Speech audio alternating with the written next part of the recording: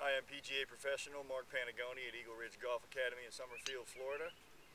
We're going to talk about how to swing the club without hurting your back.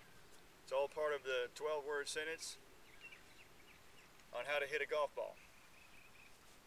The most important thing in swinging a golf club to avoid hurting your back is that you're on your left side when you hit the ball, and that you finish on your left side with your weight. Your body has to be on your left leg, especially your hips. If your hips are to the left, then you're going to engage the hip joint, which is the ball and socket, and designed to rotate.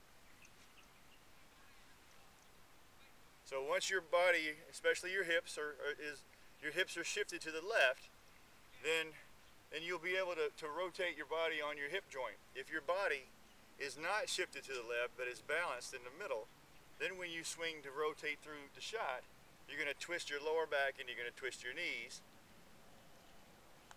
and you're going to have that look, and it's going to be very painful.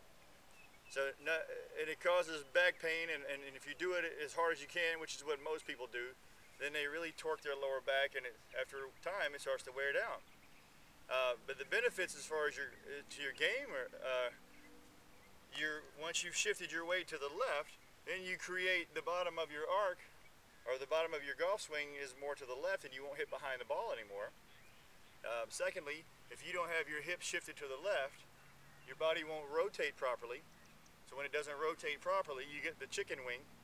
That's from your right side still being over your right side when you hit the ball. If you had shifted to your left, when you go to hit the ball, your right side is moved through towards the left side, and it allows your arms to stay extended, and then you can follow through like the pros do.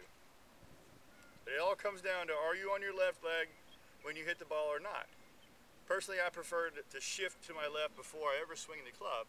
That gives me a head start on what I know I need to do anyway. And then, as I swing it back, I try to make a backswing that allows me to stay on that left side. So I swing inward and do many steps to keep my left side shifted to the left, or my body shifted to the left. And therefore, when I get to the ball, it almost guarantees that I'll be on my left leg and I won't hit behind the ball. And then I can shift and follow through. The other benefit of being shifted to the left is it creates a path from inside in order to hit the ball. When you're not shifted to the left, you'll swing out and over the top.